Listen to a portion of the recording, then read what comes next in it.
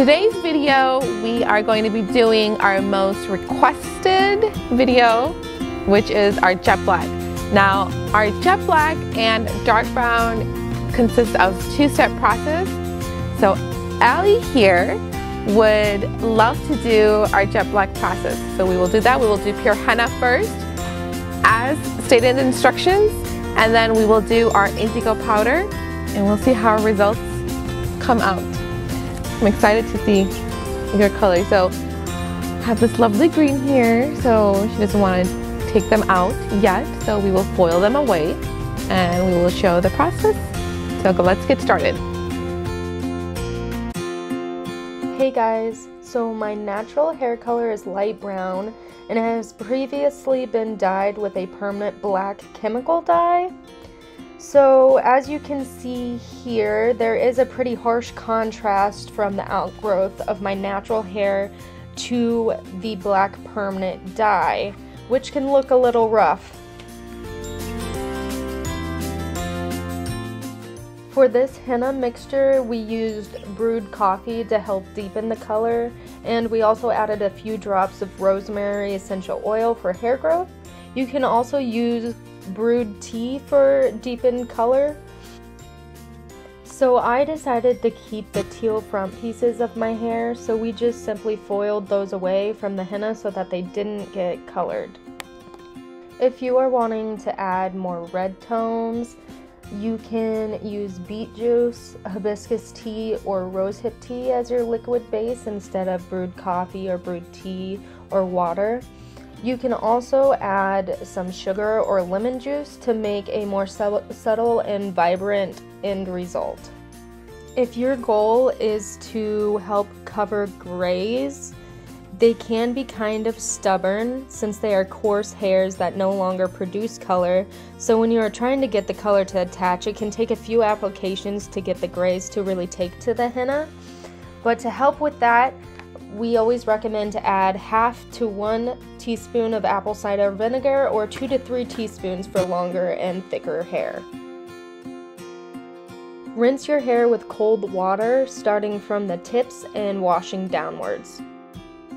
While chemically ridden hair dye damages your hair and infiltrates toxins into your scalp, henna is actually healthy for you. Not only does it color your hair, but it also naturally strengthens, protects, and conditions it. So this is day 2. Yesterday we did pure henna application because Allie wants to do jet black. Today we'll be doing indigo powder, but since she rinsed this out, so you can see right here the pure henna how it's showing up.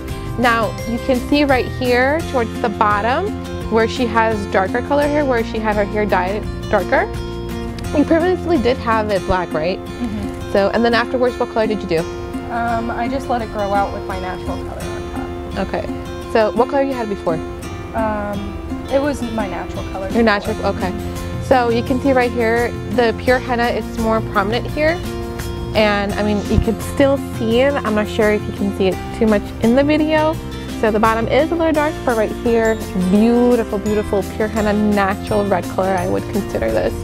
So we did leave out her strands here, so you can, I don't know if you can see, but very slightly where we did not apply the pure henna, where her brown hair is, and you can tell the difference here.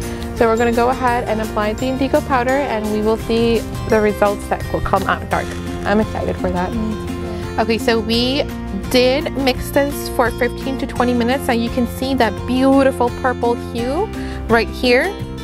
Again, 15-20 minutes. Now if you want to see exact how we mix it, the link is down below. We do have a video to how to mix your pure henna and indigo powder. All of the ingredients are completely plant-based with 0 chemicals.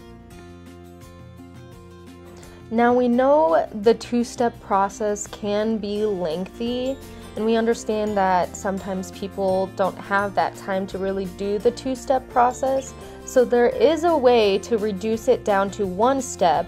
However, shortening the process to 1 step will lessen the vibrance and color coverage of the dye's finished result.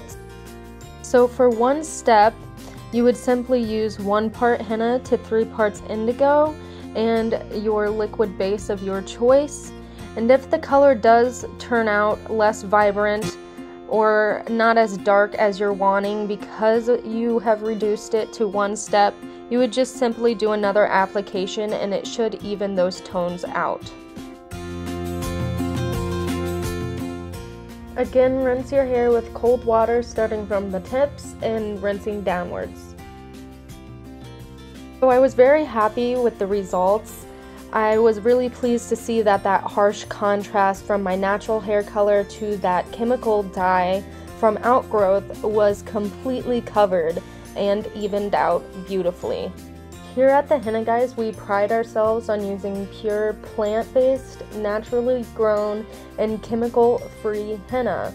We are pleased to say that you'll find no toxins, no GMOs, or any other harmful substances in our hair dyes. I hope you guys enjoyed, and thank you for watching!